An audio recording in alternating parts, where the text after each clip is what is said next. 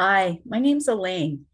I am a counselor who likes to help children like me, like the child I was, and maybe like the child you are, but also maybe sometimes grown-ups like me. I'm a grown-up, but I'm still that same child.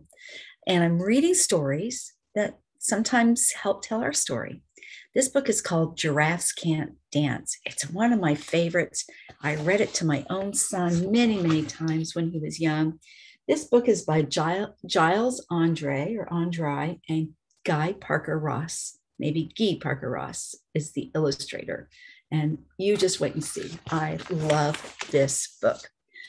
It talks a little bit about being different from your friends and feeling different, but finding out that maybe you're not that different. You're just unique in a beautiful way.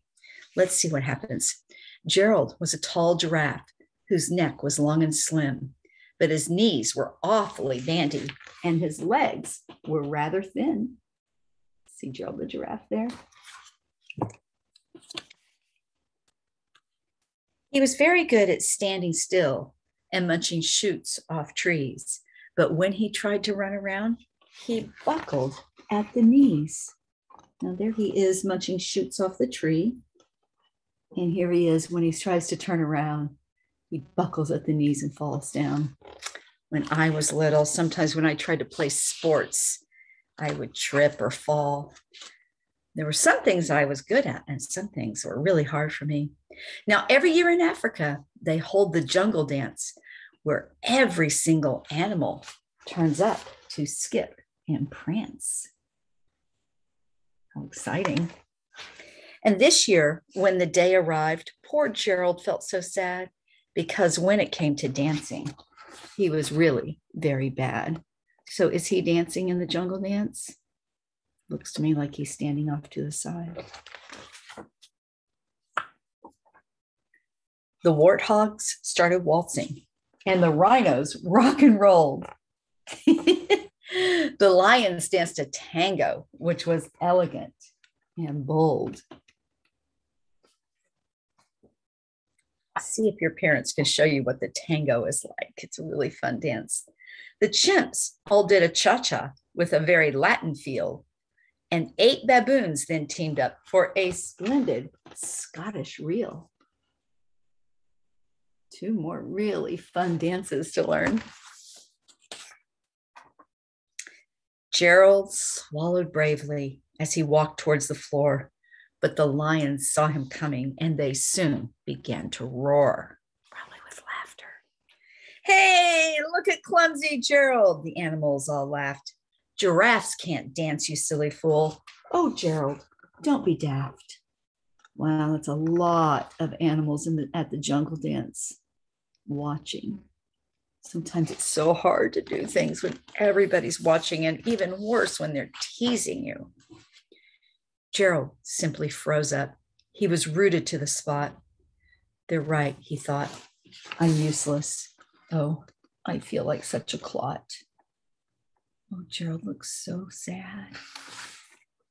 So he crept off from the dance floor and he started walking home. He'd never felt so sad before. So sad and all alone. Can you see Gerald in this picture? Here he is walking off through the jungle to go home, away from the jungle dance. Makes me feel sad too.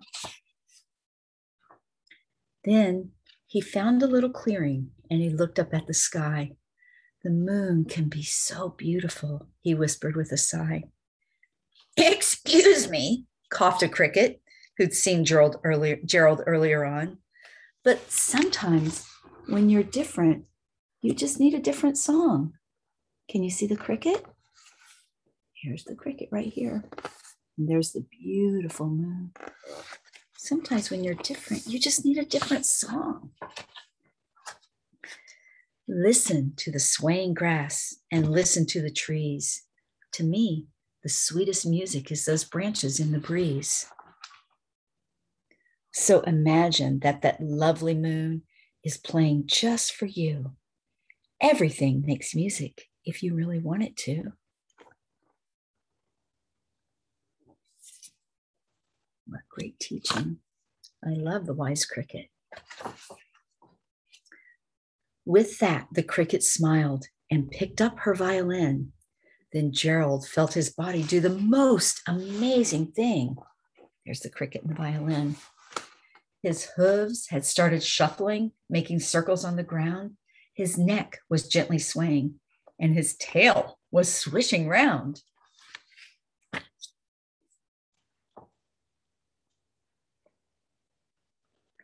He threw his arms out sideways and he swung them everywhere.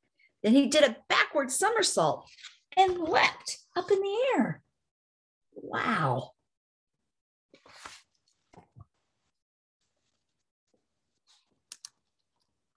In this picture, you can even see the cricket. I hope if you love this book, you'll get it from the library or the store and have it for yourself.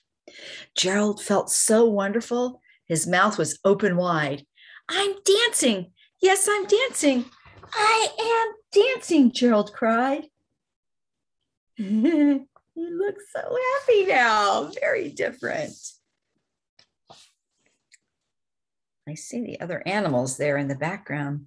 Then one by one, each animal who'd been there at the dance arrived while Gerald boogied on and watched him quite entranced. They shouted, "It's a miracle. We must be in a dream. Gerald's the best dancer that we've ever seen." Wow.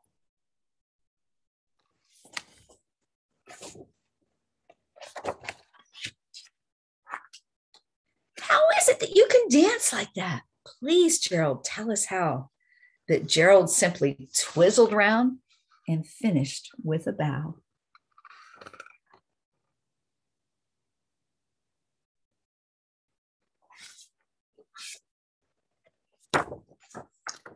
Then he raised his head and looked up at the moon and stars above.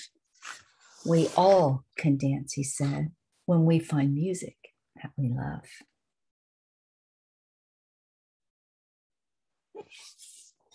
Giraffes Can't Dance. I want to thank these gentlemen for making a beautiful book that talks about how I grew up when I felt sometimes so different that I just couldn't do what the other children were doing. And sometimes I was afraid to do it in such a different way. But when you have a brain who thinks a lot, you might end up worrying more than you need to worry. Sometimes it's good just to find your music and dance. I'm Alane Freund, and if you like this story, I hope that you'll push subscribe and get notified when I put more up. Thank you so much. I'm glad that you were here with me. Bye-bye now.